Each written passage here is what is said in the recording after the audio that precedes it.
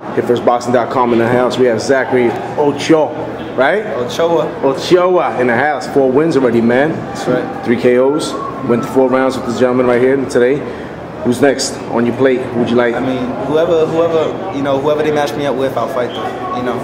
Today I worked off my jab. Today in the first round, I tried to get him with a couple power shots. He took a good shot. He never been knocked out before. And I went back to the corner. My cornerman said, just work off your jab. Just take it easy. Just get an easy win. Let's say honestly, as a young fighter, watching you.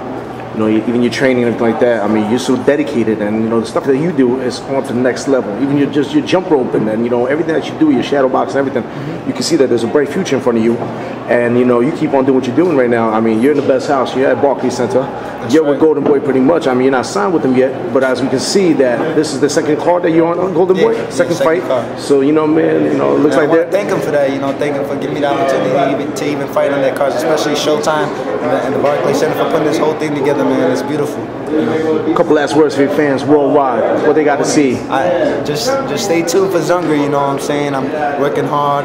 Always, every day. I'm from Brooklyn, man. I grew up hard, but I'm trying to change my life in a major, drastic way. And we're gonna do it big, man. Golden Boy Promotions and Showtime and the Barclays Center. We're gonna have great fights here for years to come.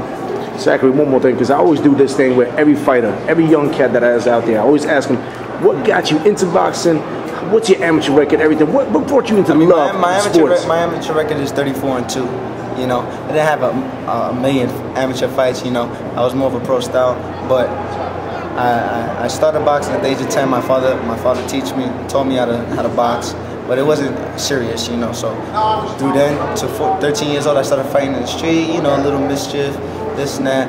Fighting too much, so my mom said, you need to channel that and put it into boxing. So one day she brought me to the gym, and I just fell in love with the sport, and I've been dedicated ever since. And then that had to do with me, failing in school and this and that, because I was just so focused on boxing, that I just didn't care about school or nothing. So I took a little time off and went back to school, made sure I got my high school diploma, got sent to some colleges, and that's when I turned pro and started working. And now we're here.